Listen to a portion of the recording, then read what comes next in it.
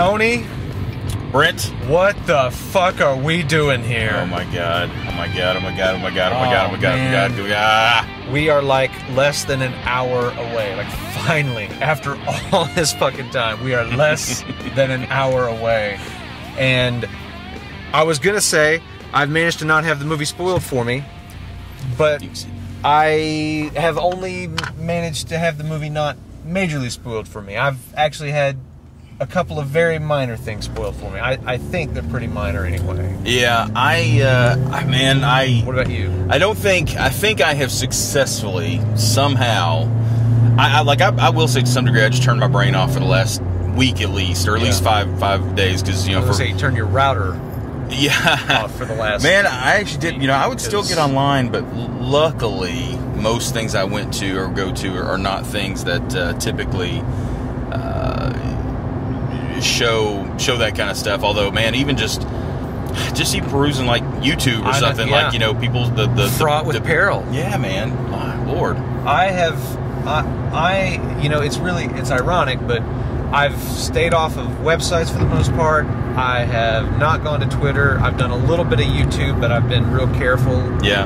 I've not looked at any of like my suggested for you type videos, because, you know, I watch movie stuff all the time. Oh, absolutely. So it's forever recommending Endgame related things to me. Yeah. Ironically, I did it to myself, going on IMDb looking for something that I thought was completely unrelated. Yeah. But the actor that I went and looked up had an Endgame credit, and I saw it as soon as the page loaded. It, you know, says, "Oh, this person's in Endgame, and here's the character they play." And I was like, "Oh, come on!" Yeah. So I fucked myself a little bit on that. And then the other thing was, I was having a conversation with a friend of mine, and she was trying not to spoil it, and she kind of slipped up and said a little bit more than she'd intended to. That was very minor. That was just kind of related to like how much screen time a particular character has, but it was very minor. There was comparison. Like everybody. Honestly, the one thing I will say is we are in that time where it's sort of weird. Like, if this were anything else, I think there's some people that would even just kind of be like, you know, come on, it's not that big a deal. Like, you know, it's just a movie. Oh. Like, people understand this is like look, we may never speak again. We may never be friendly again if you ruin this for me kind of mentality. That guy in China found out. Oh, he found out how serious it is. God. Well, actually, I think those guys went a little too light on him. Oh, was that where you were going with the story? Because I was like, I don't condone unjustified violence, but that was totally justified. Ironically, the friend who dropped just the minor spoiler about the one character screen time. You haven't spoken to since. She's a teacher. She teaches like elementary school. Yeah. And she was telling me that in her class on Monday, 2 days ago, that all the kids were wanting to talk about it, but some of the kids hadn't seen it yet. And so, you know, she explained that they really weren't going to talk about it until everybody had seen it, so that there were no spoilers. She said there was this one kid that would not stop trying to tell stuff, and she threatened to send him to the principal's office and, like, you know, write him up on a disciplinary action if he spoiled the movie. I'm like, that's good. Yeah. Because see, that's the thing. Like, that's the thing that our generation never had. And you know how people can be. They're all like, well, I won't tell you anything, except I do just want to tell you this one thing. You know. Look, I'm not going to tell you one thing. It won't. I don't think it's going to spoil anything, but it is the complete ending of the film. Yeah. And you know, it's weird the way that like we both know people. Well, I won't name names, but one of them is, you know, it's an acquaintance we both have. Mm-hmm. Was notorious for this. Like, he could not help himself. And I do think this person, because I believe I'm on the same page with you. I don't think ever.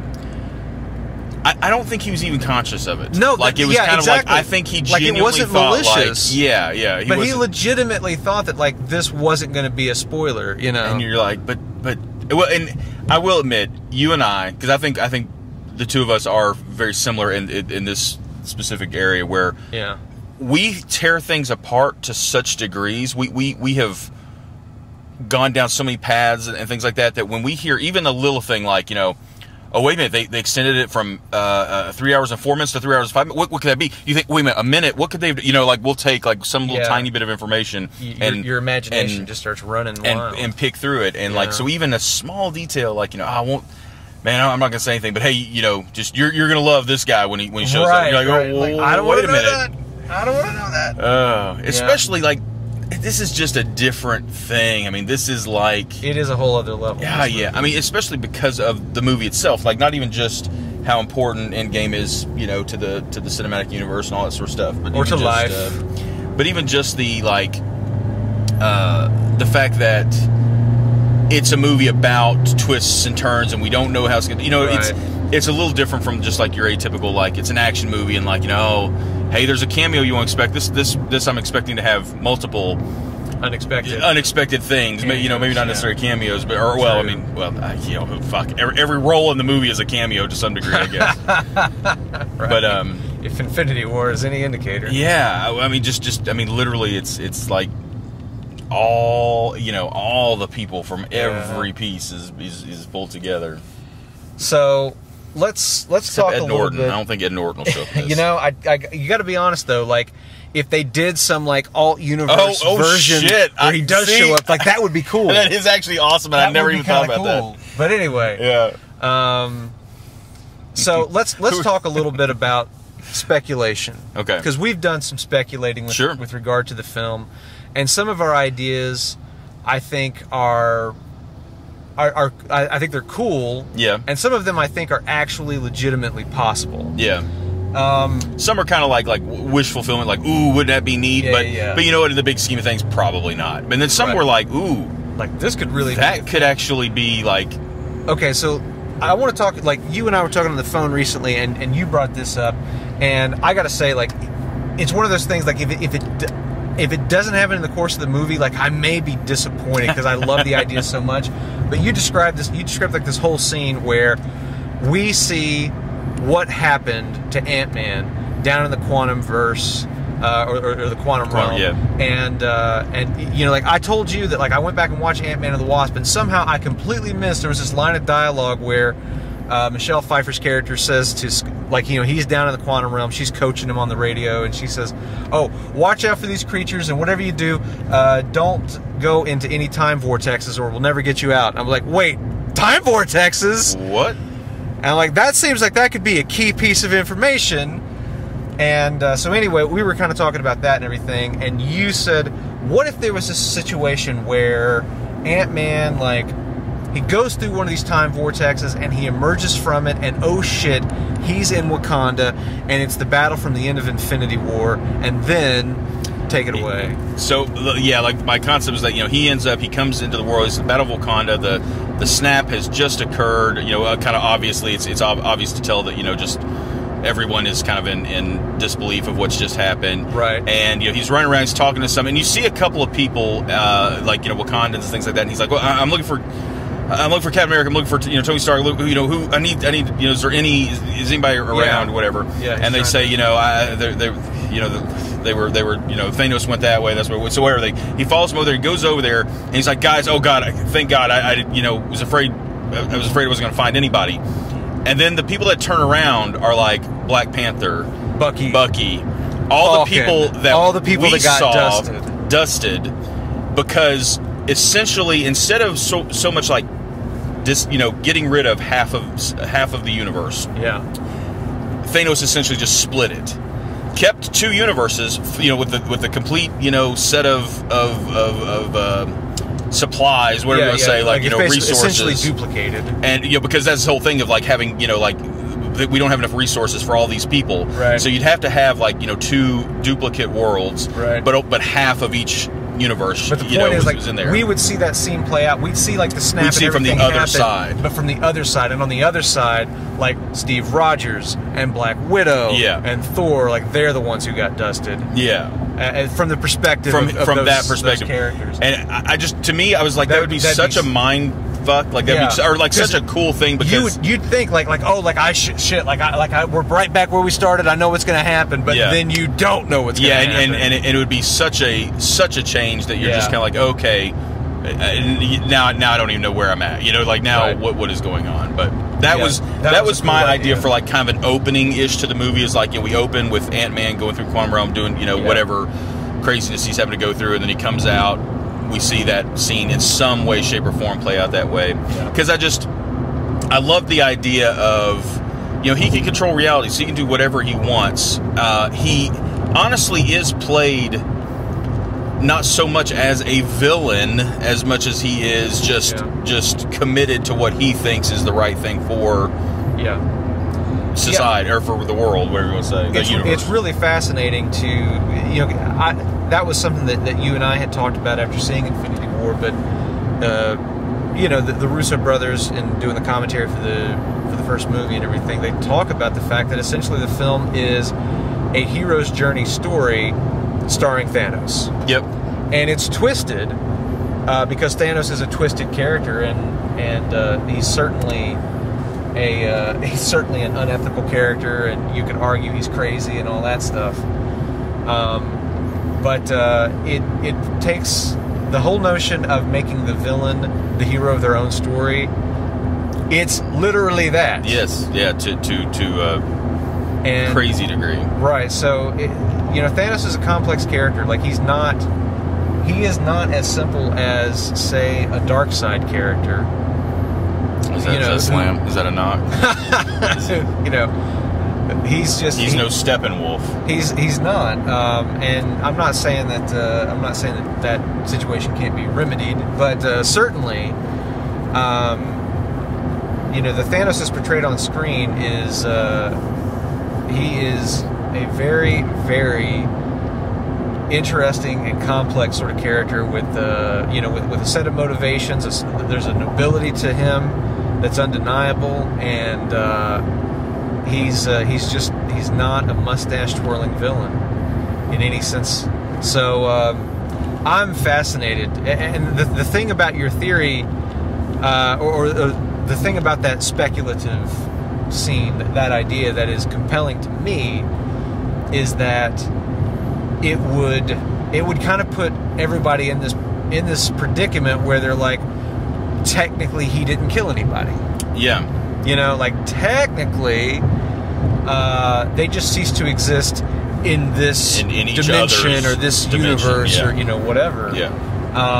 And so it makes sort of undoing that work a little bit more complicated. Well, and also a little bit of the reason I was thinking that too is, like, you know, with Captain Marvel, you know, they did that whole kind of switcheroo, whatever you want to say, on the fact that the Kree and the Skrull were sort of, you know, role reversed. Yeah. And who knows, you know, what they might do with that down the road, if that's, you know, right. They may, you know, we have opined in a couple of times that I think that, you know, the end result of what comes after Endgame, and you know, this is what's so ridiculous. We're talking about it, and people that are listening to this have already seen it. So I know, you know, you're just going like, nope, idiots. Right. No, but you know, in my thought is like, you know, the world that will be at the end of this isn't the world as it would have progressed had Thanos not done the snap. It's whatever is created from the changes that happen to bring about the stopping of him. So, like, you know, we may have characters who we thought were long dead or back that you know, thought were fine or gone. And I don't just mean from the snap, from other events, you know, like from the events of this film. From the events of, exactly. And from the events of the past of what's going to happen in here. Yeah. And so, like, one of the things... I agree. I think one thing that we agree on, we are not expecting to see a reset button. Yes, yeah. I think it's going to be, well, I guess in a way we are, but it's like a reset, but in a different sense, like of the world as we know it in this MCU universe going forward is going to be patently different, in my opinion, at least, from what it was. Not just because of the events that happened directly with the fight with Thanos, but in them going back in the past and having to change events to make it possible to which be we are whatever. Expecting. Which is, I think I mean, so. well, and you know, like, I mean, they flat out in some of the trailers. I know that you have not watched as many as I have. Yeah, I kind of stopped after the two main trailers. In some of the trailers, they intimate that's exactly the plan. Yeah. But then they also give some, and this is another thing that I'm interested to see, because for whatever reason, with this film of all films, I suddenly decided because generally you and I are of the similar mindset. 1, 2 trailers maybe, and we tend to go on media We'll watch blackout. like the main trailers, Yeah. like the trailers, not like the TV spots, the behind the scenes first looks and all that sort of stuff. Typically, We'll watch, you know, a couple trailers, and then generally we're on media blackout. Don't want to see anything else. Don't want to know anything else until the movie comes out. Yeah. For some reason, with this film, I decided, you know what? I always do that. I'm going to run the opposite direction this time. I'll watch everything. Bold move, Cotton. That they put out. Now, there's a couple of things to that. Number one, I felt like, based on things that we had seen in the past, Marvel has always been, I think, very, very good about putting exactly the right amount of stuff in their trailers and nothing more. I feel very comfortable watching media that Marvel puts out and feeling like they are not going to tell me anything that I wouldn't want to know. Okay? Or that they don't want you to know. Or that they don't want you me to to know, think, maybe. whatever. Yeah. Conversely, or additionally, I also know that Marvel, over the last several years, has been getting increasingly adept at fucking with us in trailers. Yeah. Showing us things in trailers that are flat out not in the movie, are misdirection, are misinformation sometimes. Yeah, even stuff as simple as just the way they edit together, making you feel like certain scenes happen at certain places, and then they happen in completely different places with completely different intent and stuff like that. Exactly. So I also know that they are getting more and more sophisticated at that, which makes me feel like, again, anything I see in these trailers does not necessarily mean that that's in the film, or it's in that context, or it means what it says, or anything. Yeah, exactly. You know, or that it is even not specifically misdirection. Like not even just like something where we're trying to kind of treat like you know, there was rumors leading up that, you know, they possibly, what's in the trailers, some of it may have been shot solely for the trailer. Exactly. Just to keep things at bay, or send your mind down certain other paths. Some of the actors, I think Paul Rudd, he said, you know, during some of the early press junket and stuff around the premiere, he said that he had filmed 5 different endings, and everybody said that they had filmed scenes that they knew were dummy scenes that were not intended to be in the film, that they knew that they were just misdirection stuff to be put in marketing. Yeah. So with the level of fucking with us that I think Marvel was rising to, I felt that was a bit of a security blanket. I said, even if I watch everything, I will still not know anything more than Marvel wants me to know, and I'm cool with that. I'll admit, when you first told me that's what you were going to do, I honestly, I really do mean this, I thought, I was like, are you fucking crazy? Like this is like this moment we've been building to, and it's kind of like the penultimate,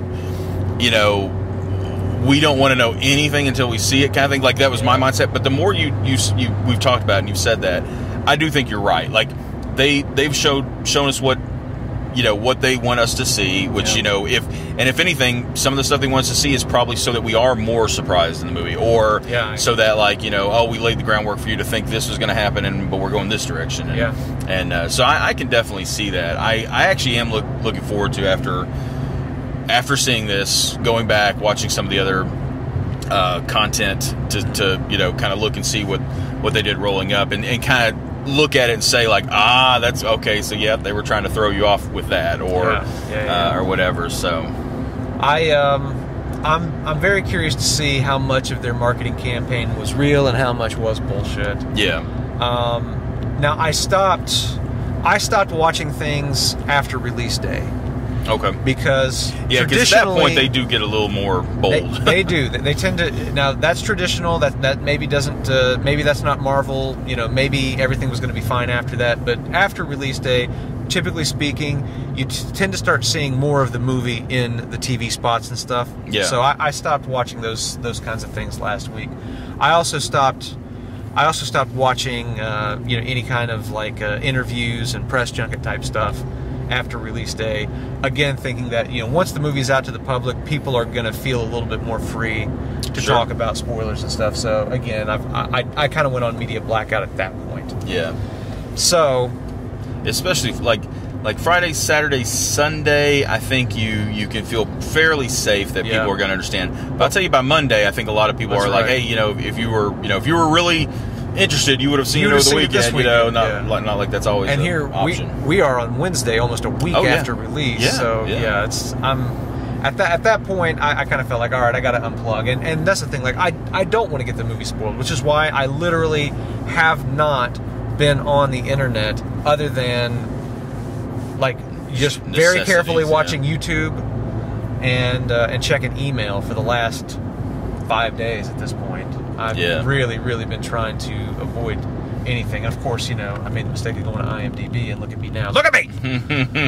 So I tell you, the one place I felt that the one movie related thing that I felt safe in going to was Box Office Mojo. Yeah, because I was right. Well, and I will admit, I was like, well, surely they wouldn't say anything. And I was like, well, wait a minute, fuck, maybe. Yeah. It's like in my mind, my luck, I should say, that they're going to be like, well, because of the surprise ending where this happened, right? Such and such. Just what you need. Sales were through the roof. But anyway, just what you need. The reason I was interested in going to see that was I just wanted to see the performance, and oh my God, like, it's one of those things, like, it's so weird, like, it's like pulling for your favorite sports team to some degree. Yeah. But like, even with that, it's like we're pulling for like one of the largest, most popular, largest franchise capital. Well, I was gonna say, like, they're not struggling for money, right? Like, but you're still pulling for them. Like, see, they're not the underdog, exactly, not anymore. And not like 10 years what was ago. it? 357, I think, is what it ended up for the weekend. That's insane. Domestic.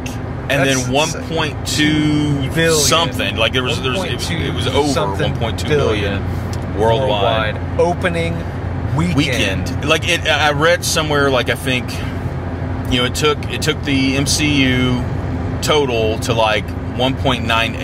Yeah. So I'm sure after the last couple days, I'm sure it's probably over 2 billion or 20 billion at this point. That is and nuts. But like, it went in its first weekend, it entered the top 20 all-time worldwide. Yeah. In one weekend. Yeah. And I'm just like, my goodness. That's it's like, that's the thing. Like, it's not surprising in the sense that what a big deal the movie is, like how anticipated it is by so many people. Like, it's kind of surprising to be surprised, though, a little bit, of like, man, yes, but still, I thought this was gonna be huge, and it's somehow yet even bigger.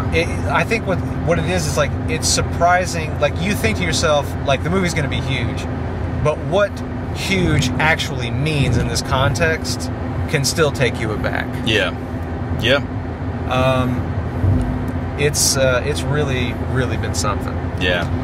So, I want to talk about, this is another speculative thing. Okay. It comes from an interesting source, and I got to say that out of everything that we talked about on the phone the other night, where we were just kind of speculating about what we thought might happen, I still think this might have the biggest chance of actually being in the film. Okay. I was talking with my 11-year-old nephew. Oh, yeah. We were up visiting family. He and I were watching Ant-Man and the Wasp together. We were talking about Infinity War and all that stuff, and Endgame. And he loves Hulk. Big fan of Hulk, as I think, for different reasons, but the same way that we were when we were that age. Of course. And we were talking about Hulk and everything, and just the whole situation with Banner and Hulk in Infinity War, where they were not getting along all that well, and Hulk wasn't coming out to play, and all that stuff. And he was asking me why I thought that was, and he was telling me what he thought and what they were going to do about it. And I just said something to the effect of, well, I guess that, Hulk and Banner are going to have to, like, they're going to have to talk, and they're going to have to figure out a way to become friends and work together. Yeah. In order to help out, their friends. Mm-hmm. And he was quiet for a second. He said, "You know what I think would be cool?" And I said, "What?" He said, "I think since at the beginning of Infinity War, Thanos beat up Hulk. What I think would be cool is if Hulk and Banner became friends and like they worked together, then like that would make Hulk like overpowered Hulk, and then Hulk fights Thanos again at the end of Endgame, and this time he kicks his ass. I looked at him and I was like, that would be cool, buddy. That's not only would that be cool, but as I sit here thinking about it, like that could really, really happen. Like from just the symmetry of the storytelling. Yeah. Like the way they set up Banner and Hulk in Infinity War, the fact that it would be awesome to pay off, Hulk getting his ass kicked at the beginning of Infinity War with Hulk coming back for a rematch and Endgame. Like, well, I'm like, dude, like that could really fucking happen. Like that sounds so fucking plausible. Yeah, and I think it like.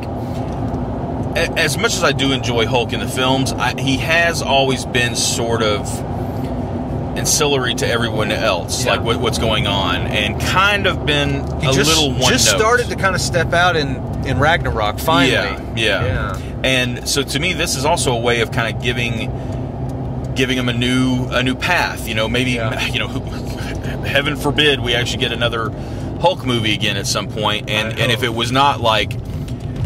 Big dumb Hulk and smart Bruce Banner, but like the combined exactly. Because I don't know what they even refer to that one is, but like I remember I think it was Dale Keown was the writer of those books at the time when Smart Hulk.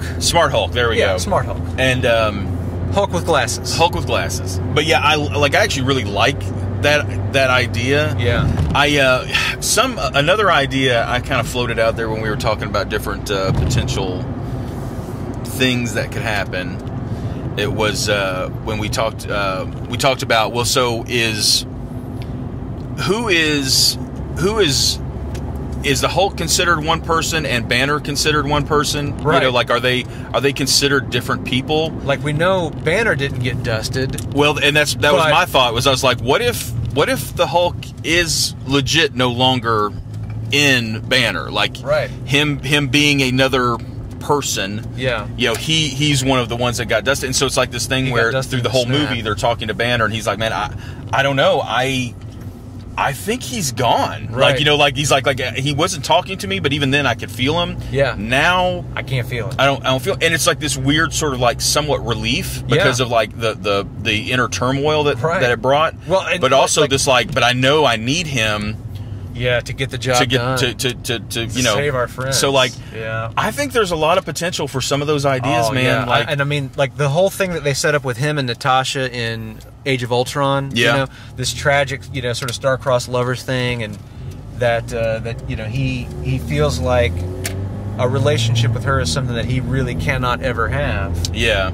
And the idea that suddenly the door is open to that. Yeah. But then he has to choose to close the door in order to, to save the day. I mean, that would just be tremendous. That'd be tremendous drama. I love this world that they have put together for us, where me too. Not only is it just, like, that's the thing, like some movies we see, like they're like, oh, you know what, they could do this next time, that would be really cool. This is like, oh my god, they could do this, and they could do this, they could do that. What if that happens? Oh my god, holy crap, they might do that, which I hate, but I love because this would happen, or whatever. It's like, and the thing is, Marvel is so good. I mean, as much fun as you and I have sitting around and shooting the shit about what we think might happen, and the thing is, in the past, we've done that with movies, and the ideas that we've come up with, frankly, have been better. And sometimes, but with Marvel, we've managed to guess. We've managed to guess a few things here and there with Marvel stuff. We managed to say like, oh yeah, I bet this is going to happen, and then we turned out being right. But more often than not, Marvel came up with something better. Something we didn't expect, and it's better. It's better than what we could have imagined, and that's a great sort of feeling of comfort going into these movies. Is that feeling of you're in really, really good hands. Yeah. And man, it's so exciting to finally be here, because we are finally here. And oh man, got about 20 minutes before it starts. All right. So any final thoughts? Man, I don't know. I'm thinking. God, I have just there's so many. It's one of these things. Like right now, I'm actually sort of now, after we've had this conversation, I'm thinking, you know what, now's the time to clear the mind. Yeah. Don't be looking for the thing.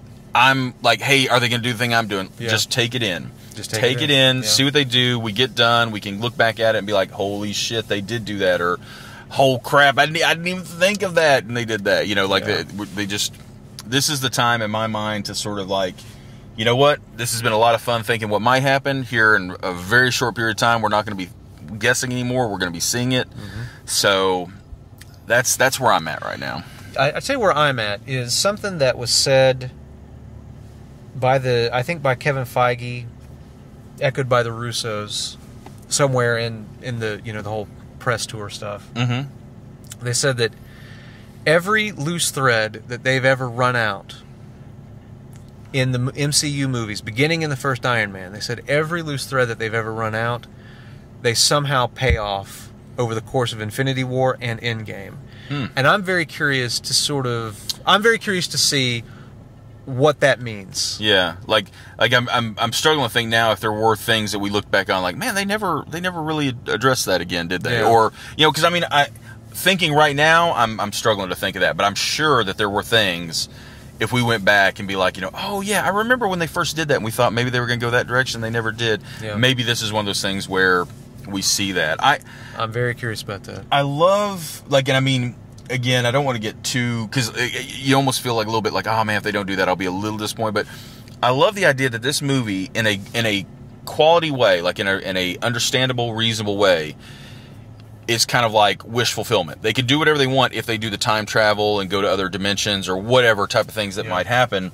This is the time where, like honestly, I will say now that I was joking earlier, but like you said, like they might do it. Like if fucking Ed Norton is in there and they're like, there's a scene where they go into and they're like, well, Bruce Banner might be like, yeah, Bruce is here, okay, yeah, right. and they go there and it's fucking, I mean, of course he's with, I don't know, whatever. There's like, it'd be amazing. There'd be something to be said for like all those sorts of things. I even, I know they said that there was no connections, but like even that, a joke of like, Dr.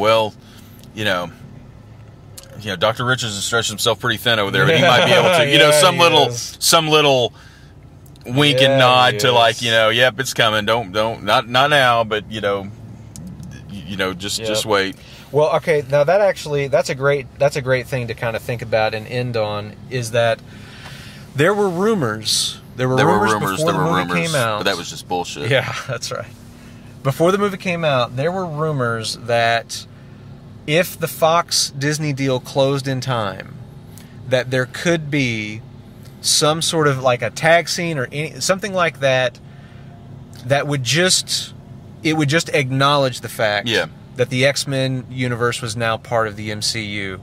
I don't know if that's just fanboy wishing on the internet kind of stuff, or if there's some legitimacy to those rumors, if Marvel was forward-thinking enough to say, let's get something ready just in case we can put it in there. I'm curious to see if that turns out I tell you, I kind of think, because at first I was really on that page of like, that would be so awesome. Yeah. The more, as time has gone on, and a lot of the things that have kind of happened in the last few movies, like, I actually really, in a way, so much is just has to happen in this film.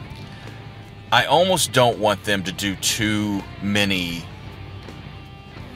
winks and nods outside of the core group, because this is the last time we're going to have this kind of connection with a lot of these people, I'm sure. I don't know exactly who and how and all, but, you got to know that. Stands to reason, though. So part of me thinks, like, even though that would be an awesome little thing, it almost makes me feel like it might take away just a little bit from the other, like, hey, enjoy what you're getting now, because that will come and it will be great, it'll be awesome, but it's a ways off. Don't lose focus on what you're here for, which is to kind of say your farewells to these characters. Yeah. All right. Well, I think it's time to. I brought 2 rolls of paper towels. Thank God. As you can see, if I ask you for one in the movie, you just tell me you've got your own. Okay. You all right, son of a bitch. So, Tony, let's do this, man. Let's do this.